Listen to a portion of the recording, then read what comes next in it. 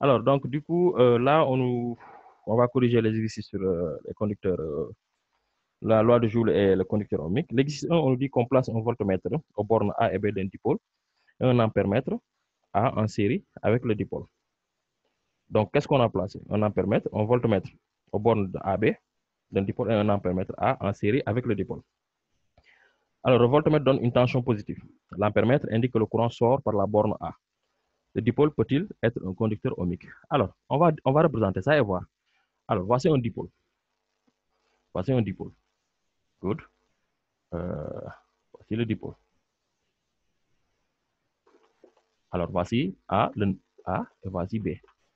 Alors, qu'est-ce qu'ils ont dit? Ils ont dit qu'ils branchent un voltmètre et un ampèremètre en série au niveau de ce dipôle-là. Alors, en série, je vais faire ça. Voici l'ampèremètre A. Ensuite, voici le voltmètre. Voici le voltmètre. Voici le voltmètre. Voici le voltmètre. Alors, on nous dit que la tension UAB est positive. UAB est positive. Et ensuite, on nous dit que A indique que le courant sort par la borne A. Le courant sort par la borne A. Alors, si le courant sort par la borne A, alors ça veut dire que c'est comme ça que c'est dirigé.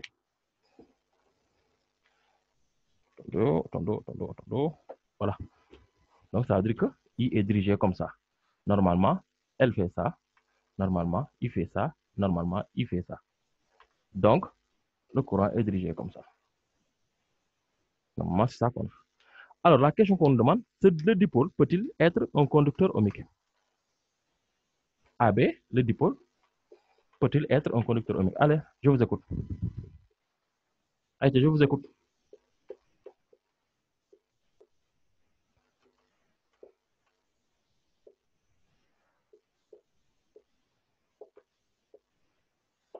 Est-ce qu'il peut être un conducteur ohmique? La tension UAB. Est-ce qu'il peut être un conducteur ohmique, sachant que UAB est positif? UAB, normalement, c'est comme ça.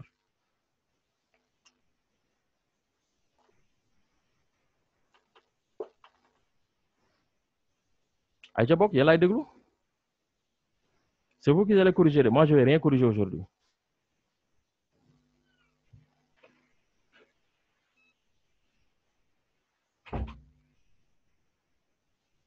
Je vous écoute.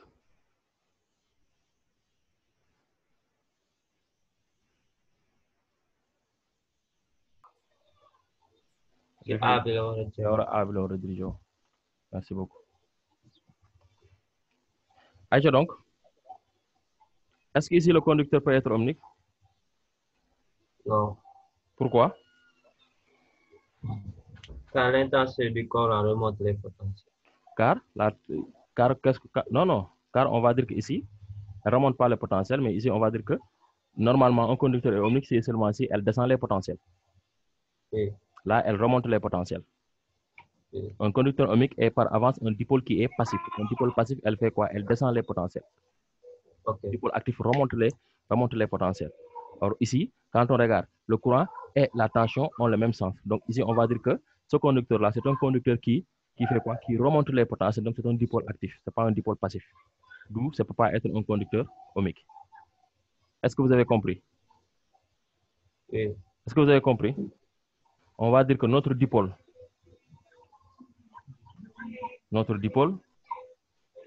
remonte les potentiels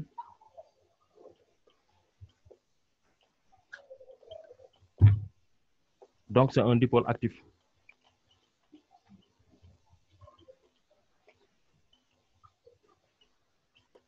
D'où elle ne peut pas être un conducteur ohmique.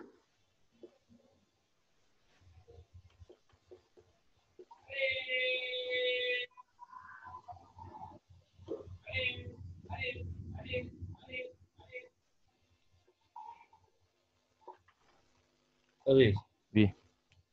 Qui de ampèremètre, c'est toujours branché en série. Waouh, mais bon, ils ont attention par rapport si on veut mesurer un kilo, tout ça, c'est eux qui l'ont dit, donc je respecte l'énoncé de l'exercice. Si on veut mesurer le courant, normalement, on doit brancher l'ampèremètre qu'est-ce que j'ai mis comme ça? Ampèremètre en série. En parallèle, là, def lépp nii de Loolu la fekk. man ñu ne ma en série, man ma def en parallèle. C'est bon, grave. Voltmètre mooy en dérivation. Voilà, le voltmètre doit être en dérivation. L'ampèremètre, je peux le mettre là. Je peux mettre ici B. Et mettre ici mon ampèremètre. Et là, je fais ici le voltmètre. Et je le branche là. Good. Ensuite, question suivante. On me dit, le voltmètre donne une tension négative. A indique que le courant entre par la borne B est suffisant pour affirmer que le dipôle. Alors, dans l'autre cas suivant, on a toujours la même chose. On a B ici. On a A ici. On a le voltmètre là. Et on a ça. On dit que ici UAB est négatif. Voici UAB négatif.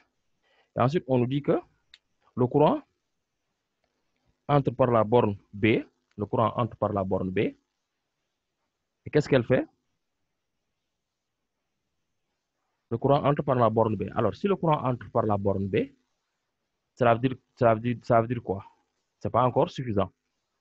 C'est pas encore suffisant. Mais si c'est bon, c'est suffisant parce que notre tension est négative. C'est suffisant, notre tension est négative, c'est suffisant. Quand on regarde comme ça, I est comme ça. Donc, si UAB est négatif, ça veut dire que UBA est positif.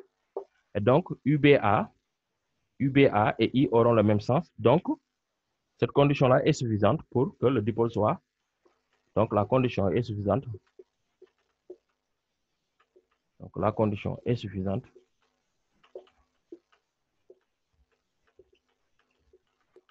pour que le dipôle soit un conducteur ohmique.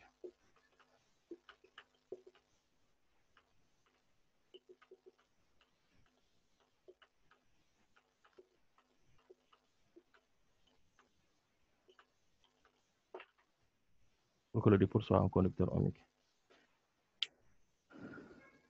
C'est bon.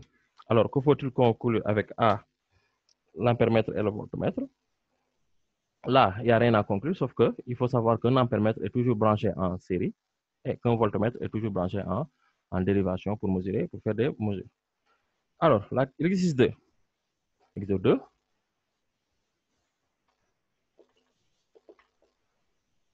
Exercice 2. Qu'est-ce que ça nous dit? On nous dit ici que une ampoule porte les indications 4,5 volts et 0,2 ampères. Une ampoule porte les indications 4,5 volts et 0,2 ampères. Good. Ensuite, qu'est-ce que ça nous dit? Elle nous dit que calculer la résistance du filament et sa conductance, ainsi que la puissance électrique consommée par cette ampoule sur la tension de 4,5 volts. Alors, puissance égale quoi? Calcul de la puissance. Calcul de la puissance. Puissance égale quoi? Aïcha bok, y'a de groupe. P égale RI carré. P égale RI carré. Ou bien, là, je ne peux pas dire RI carré parce que j'ai pas R. Mais je peux dire que P égale U fois I. N'oubliez pas, P égale U fois I. Or, U égale à R fois I. Ce qui fait que donc je vais avoir P c'est égal à R fois I qui me donne donc P égale à RI carré. Cette formule-là, elle est bonne. Cette formule-là, elle est bonne. Mais dans notre cas de figure, on n'a pas la résistance. Donc, il faut aller chercher, il faut utiliser cette formule-là et dire que P égale à 4,5 fois 0,2. Et vous trouvez combien? P égale 4,5 fois 0,2. 0,9. 0,9. 0,9. Merci.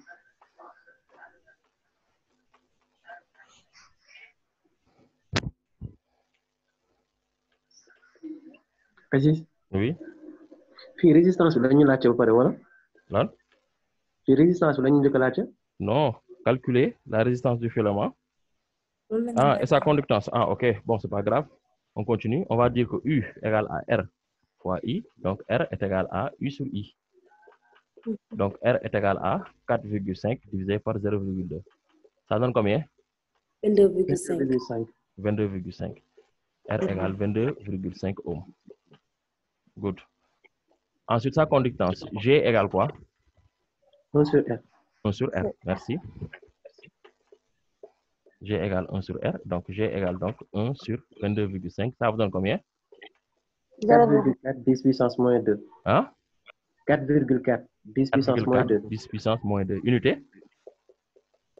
Siemens. Siemens. Siemens, nga naan c'est bon. Soumaré xanaa c'est bon nga añee? Aziz du man de Anta moo wax suma juumu. Ah, Anta la de ah du yow. Ah, Soumaré nag yab naa la ku wax ma ne yow la. Anta c'est bon la añee. Wala wóor na ma ne moo ngi toog ci ëtt kër gi di naan ataay naan day jàng. barke yaa nekk ma foofu. Ah waaw non fi nga toog kay calme na bi nga ubbee micro bi wax rek laa xam ne calme na. C'est bon. Ensuite, question suivante. Calculer la puissance consommée, on l'a déjà calculé. Exo 3.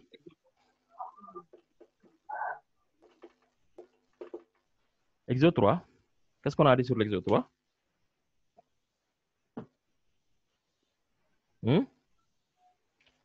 Alors, exo 3, un conducteur ohmique porte les indications 1 kΩ.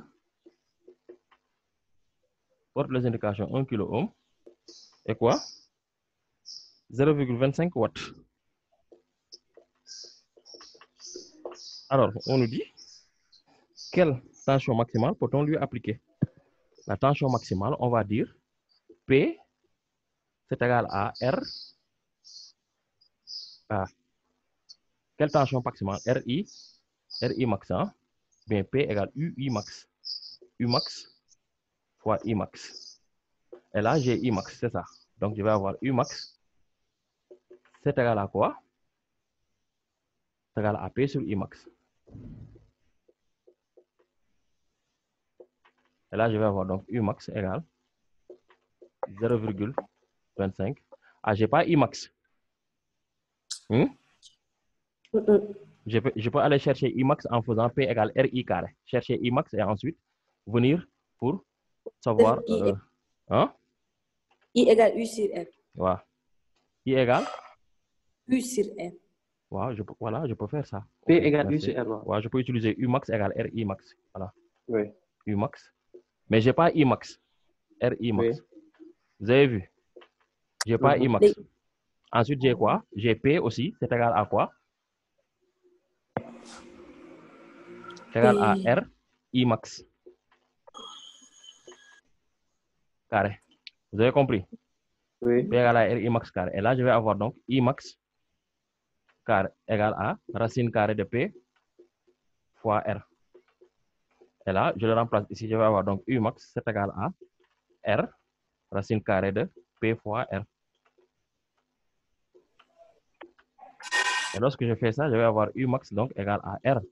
C'est 1 kΩ, c'est 1 10 puissance 3. Racine carrée de 0,25 fois 10 puissance 3. Allez-y, calculez ça. Ça vous donne U max égale combien?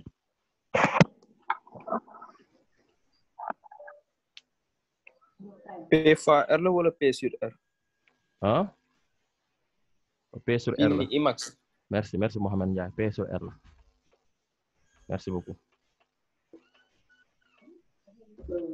Allez-y, calculez ça.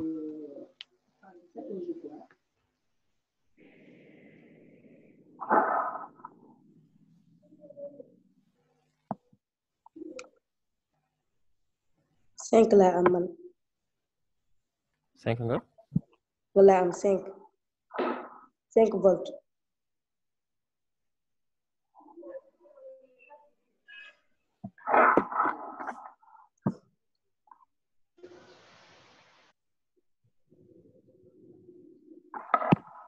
Nga am kilo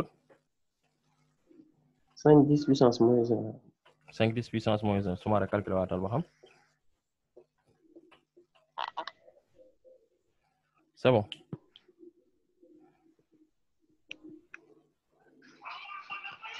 Alors là, on me demande quelle est alors l'intensité du courant qui la traverse.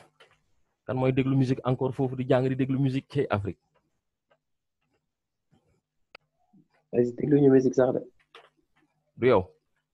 Non sama yaay la moo taal musique bi ma war ah ok da nga toog ci wetu yaay di namp di jàng non yow vrai bébé nga quoi petit bébé Ibrahima nga am foofu alors donc on a Umax.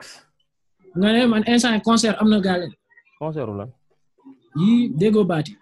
bon ok donc Umax égale 1 10 puissance 3 multiplié par 5 10 puissance moins 1 ça donne combien Ibrahima.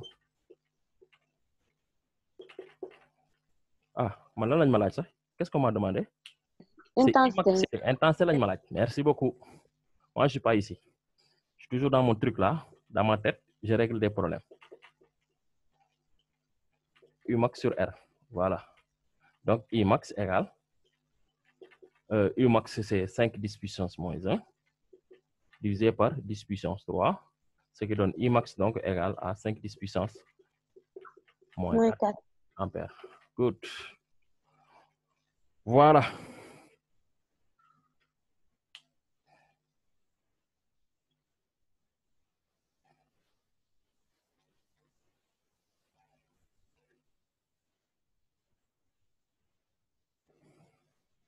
Est-ce qu'on va pas s'arrêter là? Wow. Si. On s'arrête là. Demain, on continue ça. Alors, donc, veuillez me rendre le 4, le 5, le 6, le 7, le 8, jusqu'au 10. Rendez-moi ça. Bien fait. Ah? Oui, jusqu'au 10. Demain, on corrige ça. En commentaire, quoi. En commentaire, oui. On rend ça à quelle heure? Heure ko pare rek l'essentiel que bu leen tëdd defoo leen ko. Merci beaucoup. Oui, Anta. waaw Umax ma yaakaar forme boobu ngay jaar wala bi tam benn méthode. mais boobu amoo efficace moo tax.